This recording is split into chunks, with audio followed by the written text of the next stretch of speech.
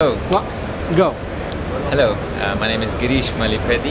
I'm here at Xilinx booth, and here we're going to show a bunch of demos, and one of the demos is using HLS Flow for implementing advanced video processing algorithms. Tell them what the HLS flow is. The HLS Flow is actually using C-based algorithm development and mapping it to RTL or FPGA fabric directly without having to actually implement an RTL flow. What this does is actually speeds up your algorithm implementation, and most of this particular demo is a 4K 2K high resolution scaler, and what this demo is doing is getting the full HD video over HDMI, does the full upscaling to 4K 2K, and outputs on a DisplayPort transmit on a 4K subsystem.